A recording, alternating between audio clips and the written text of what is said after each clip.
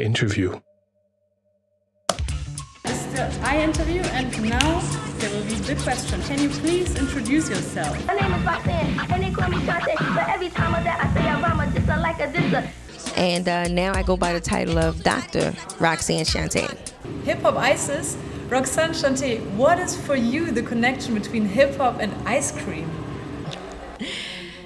The reason why I opened up ice cream parlors is because I felt that it was a seasonal business that catered specifically to students. A little bit of a fashion question. Bling bling, elegant or sporty? I would describe my style as common housewife. The female rap, when you compare the 80s with today, what did change in the female rap history and in the style and everything? Actually, it went through two different changes.